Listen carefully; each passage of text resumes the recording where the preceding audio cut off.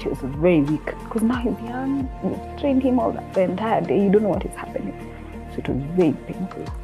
But let me tell you, the minute I held Sean in my arms like this, that was it. That was it completely. My name is Marrianittah Wanjiru, Miss Maria, a preschool teacher by profession, a single mother to an amazing 10-year-old son, CEO of Stationery Finders. Brought up in the Greater South, Riruta, as an only child to a single mother. I've grown all my life with my mom's siblings, who now acted as somehow like my siblings then. Went to school, finished, and started my career journey. Yes, when my mom left the country, I went to stay with family friends who we stayed with for some time. Then I guess I was growing, or the way people are growing up and life just happens. You probably are not the kind of right child for everyone or for every household. So they felt and they always thought that this girl has been brought up by a single mom. Probably she has an influence to their children who are my age mates then. So I was taken back to my grandmother to stay with my grandmother. Interestingly enough, I met him through these family friends that I used to stay with when my mom left the country. We met when we were very young. We were, I think, 10 or 12. Those kiddie friendships that you always have. And that's how I met them, and we grew up knowing each other. I was in my 20s. I was actually 20. Yes, I was 20. When I moved back to my grandmother's place is when I got pregnant. But I was very scared because I thought, okay, I'm already a burden to my grandmother. The fact that I wasn't left there, I have been brought by other families to stay there. So I felt, okay, wait, from one burden to the other, now to these other burdens that I have. And the fact that my mom was not around, it made me feel like I was making a mistake. I didn't want to fail anyone. I wanted to be independent. And when your mom is far or not where you are, physically you're not able to see her, things don't become the same as they were. A mother is someone you can hug when you need. A mother is someone you can cry with when you need to. No matter the relationship, if she's there, things are always good. So for me, I felt like I needed that mother figure and that closure. So it became quite a hindrance for me, and I was very, very scared, very, very scared. That's when I decided to start life on my own. Funny enough, I ran away from home. Oh my God, she was a very nice lady, very helpful. I actually got into a charmer that she had put me in. I'd saved, I think, like 15,000 shillings. And my mom had a fridge that she left at home. So I got the bed and she went to church. She used to go to PCA and they would stay the whole day in the entire service till around 6-7 is when she comes back home. And this is something I always want to ask for forgiveness from up there. One day we'll meet and I'll ask her for forgiveness. I went home, packed and left. And that is when I started my life. Moved in a very interesting place. Now from Dagoretti South has 5 wards. One of the wards from the town side, the first ward is Ngando Ward, a place called Wanjiru. Wanjiru, back then, there were some very nice flats, single-roomed, but that was not the kind of setup that I really wanted. There were so many people in one block, and it was a very tiny room. And here I am, I'm pregnant. I actually have a bed and a fridge, nothing else to start life with. Very scared. I just got employed. I'm pregnant and I'm somehow excited. I'm bringing a child into this world, but I'm also lost because I'm alone. I've not shared my pregnancy with anyone. I actually shared it with a colleague who I thought was good enough. But instead of sharing, and I keep telling people, when you become an ear to someone, become an ear that has a solution. You either keep quiet or help out. Don't take the problem beyond where it's supposed to be, because then that now brings the other problem of trust and everything else. Then again, you're the only person who's been trusted. Then here you are spreading and spreading and spreading. So it becomes a problem. So she spread it. Yes, she actually told my boss then, and she was very annoyed.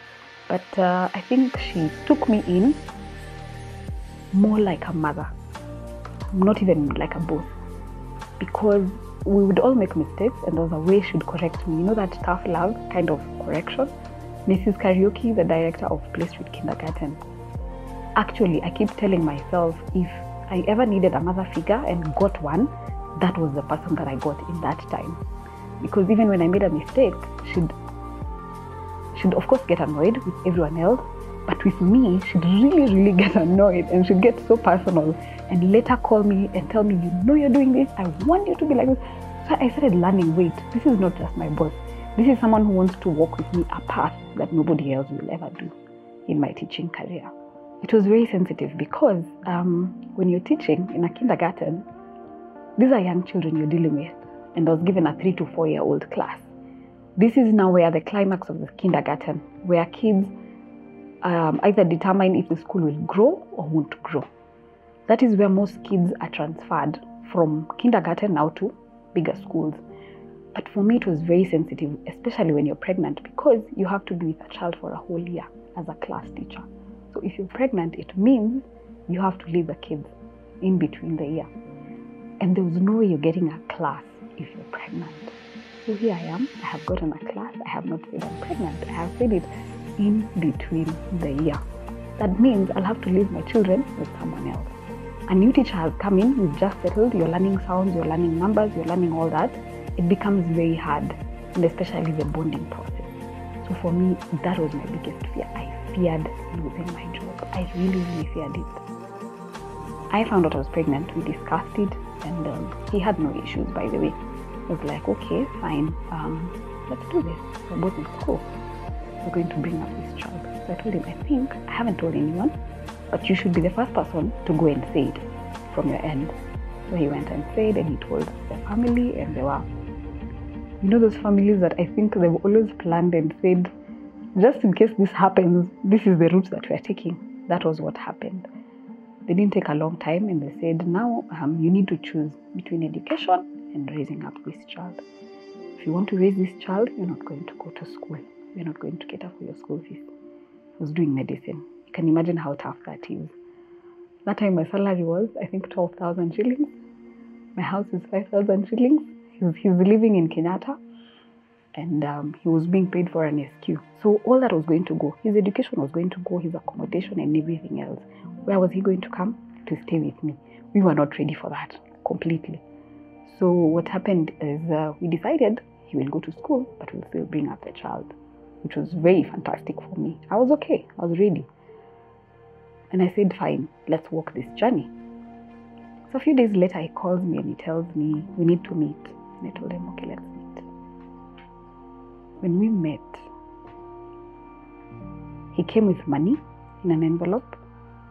I don't know where he got it from. And he told me, I think I want to do what my parents want me to do. He gave me 50,000, which was a lot of money then. And he told me, you need to have an abortion. You're not bringing up this child. Go your way, I'll go my way. And I was like, no, I'm dreaming. I'm just somewhere. This is just, for me, my life went blank, totally blank. You're alone. You don't know how to go about this. You've brought up people's children. Now you're carrying your own.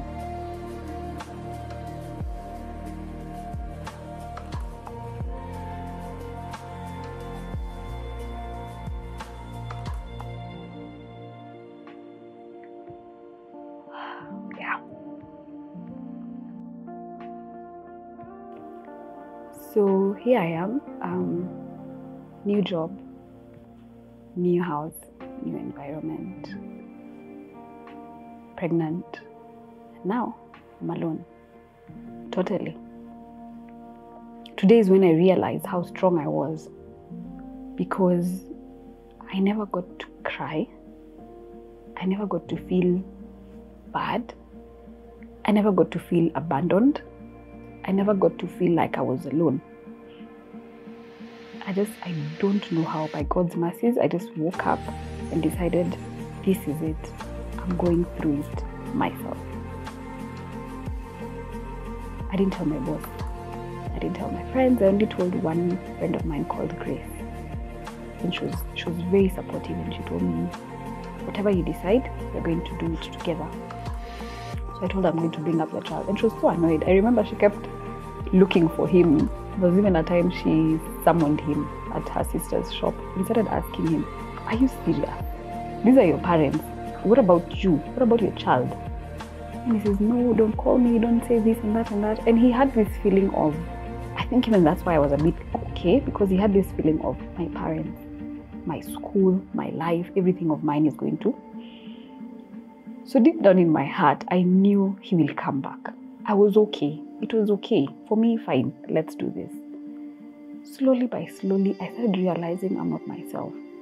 I'd go home. I'm those type of people to date who goes home, locks the bedroom.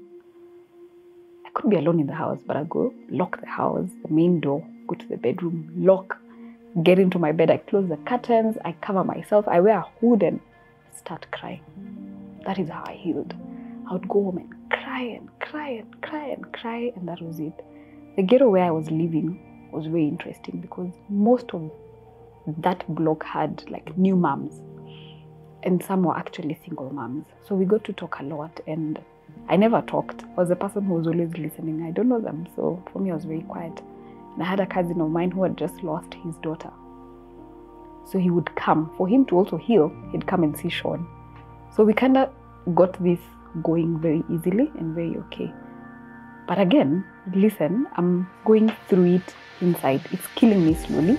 But out here, I'm that kind of a person. I'm the most bubbliest person. But when I go to my house, I could be even sleeping hungry, but you don't know. I know how to pull it out, but I don't know how to pull it in. So it really breaks me very much. In fact, I went to hospital. I booked, signed in a lot of money. You know, the money was not even an excitement. The fact that I'm doing it, already I'm doing it. I went to toy market. This was the best part of bringing up Sean. I went and bought all clothes white for him. For the first, I think 0 to 3 months, I made sure they were white. But of course, visitors would come and bring in the different colors. And that is now how I started to appreciate it. I would wash his clothes, I would hang them, I'd get to smell the Star Soft and the nice, you know, I'd iron them. That is now when I started appreciating that I'm going to be a mother.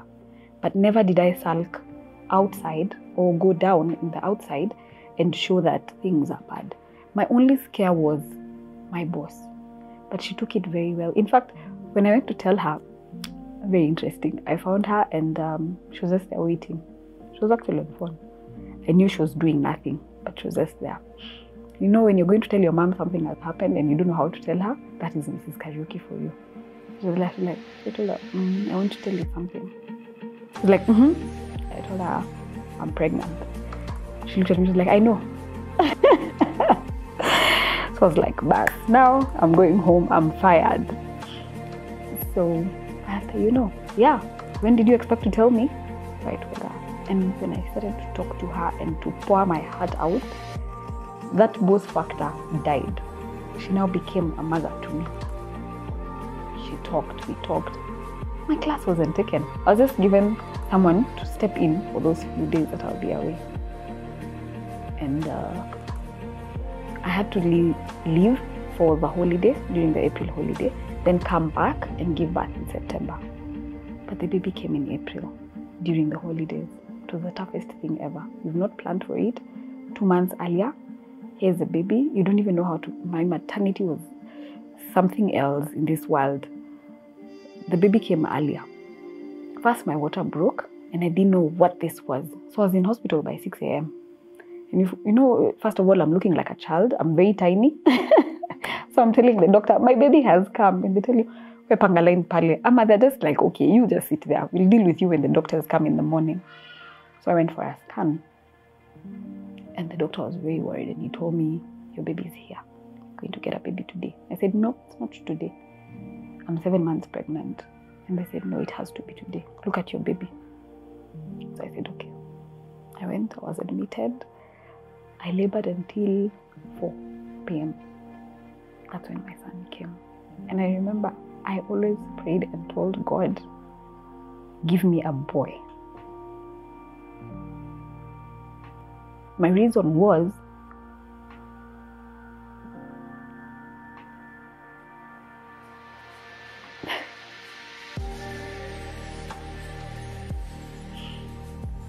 My reason was I wanted a man who would love me forever.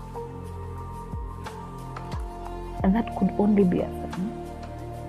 So I told God, give me a boy. When Sean came, it was very weakly because he was underage, underweight. So this strain of pushing him back, when you're in labor, there's the pushing process. So I'd push him, not knowing that air is coming in. So he was a very weak baby. So he was very tired. My son did not cry.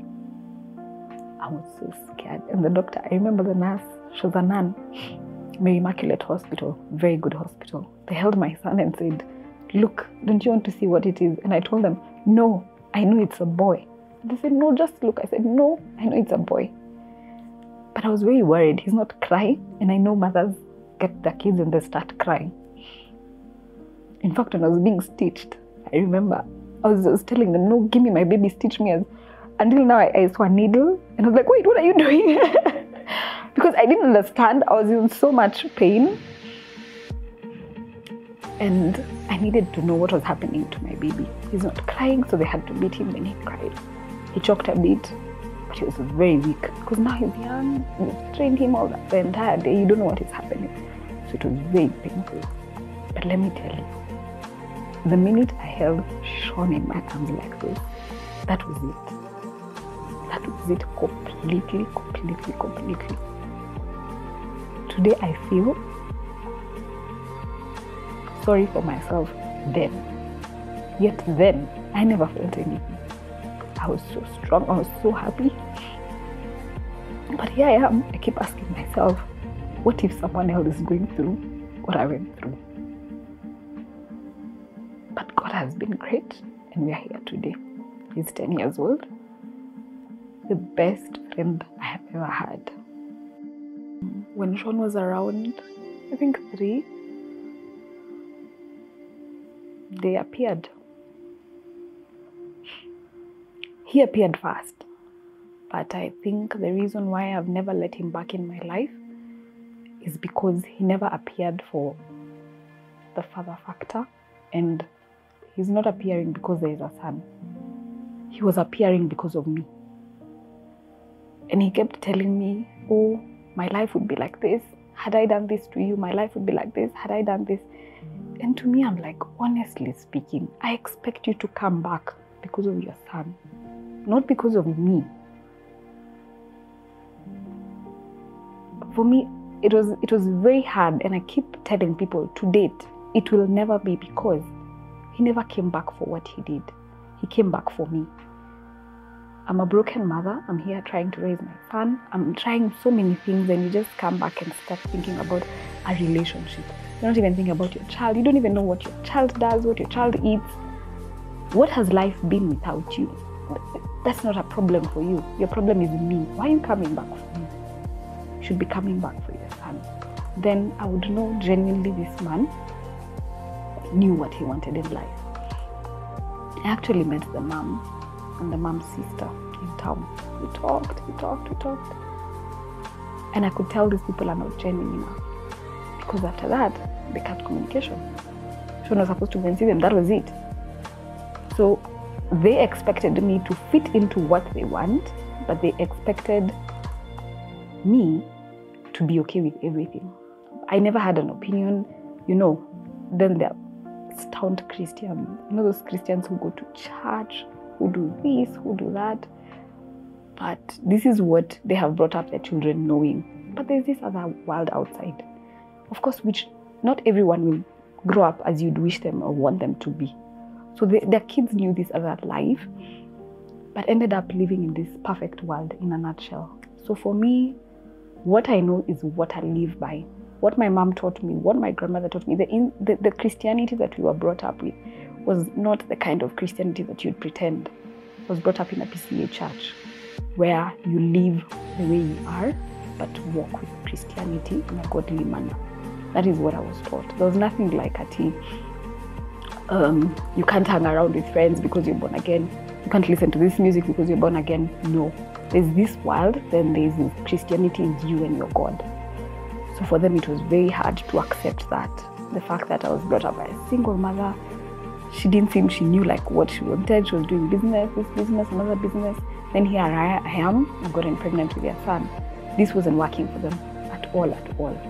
And that's why I decided it will never happen completely. Yeah. I only considered the fact that he will only have a relationship between him and his son. That's the only thing that I ever wanted. And I remember last year, he lost his dad. And everything became toxic between me and their family, of course. Because here I am struggling, and all you want is, oh, I want my son, oh, the mother wants his grandmother, her grandson, the sister wants this and that and that. Then the sister keeps texting me and telling me, had you done this, maybe my brother would be like this and that and that. So I said, it became very toxic. I'd get very annoyed and send them messages and tell them what I thought. So last year, he called me and he told me, I now understand what you're going through. And I know why things have been happening to us. To me, first of all, I was like, what are you saying?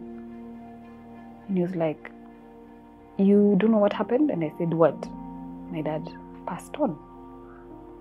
So I said, okay. And he was like, I'm sure you're happy. I'm sure you see, those are not people who are even sure of what they want in life. I told him, oh, I'm sorry, but I think you need to pray as a family. And he said, no, just pray for me, because right now my family believes I'm not a good person. I should have been this person. I should have, But I told him, had you made things right for your son, maybe I'd give you an opportunity. Today, I've brought up Sean in a way that he knows I am mom and I am dad. So I told him, you have a dad, and he's not a part of us. But I never want him to judge the father based on what I say. I want him to judge the father based on what he figures it out at some point. So I told him, this is the situation. We are not together, but I am a single mom and we are complete. So I am your mom and your dad. So I actually tell him, mimi ni baba na mama wa Sean, and he laughs about it. And he's okay with it. I don't think he has ever felt or needed to be with his dad. No, I never let that happen. I think once he mentioned and said, so-and-so's dad has this car, so-and-so's mom has this car. They are rich because they have a dad. And that's when I realized I need to keep the conversations going and going. I needed him to open up more so that we get to know what is really happening. Financially, it is not easy, but you have to anyway.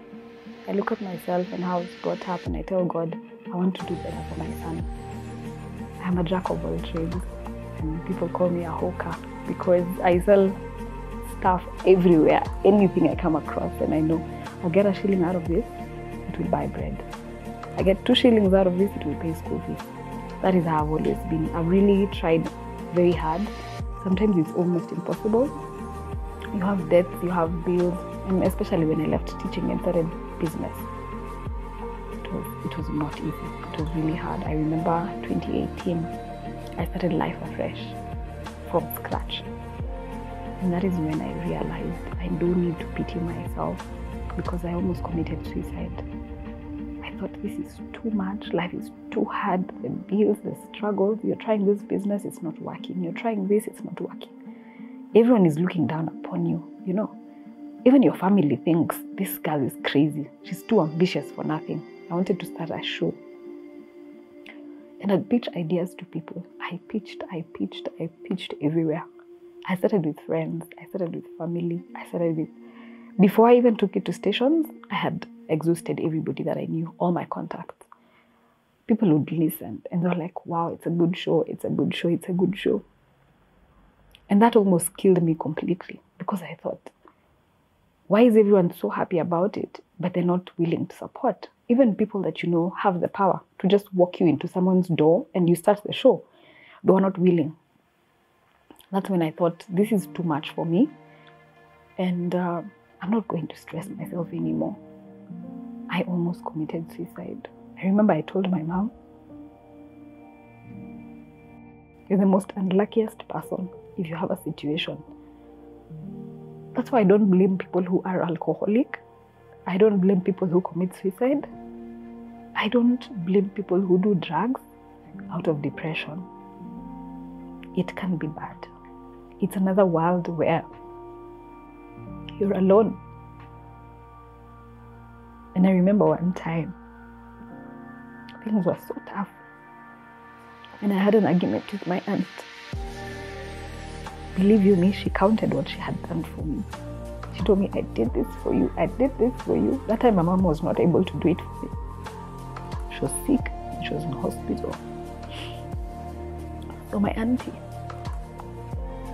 told me, I think I had an opinion about something, and she said, you should never say that, or you should never, I can't remember what it was, but I can't forget what she said. She said,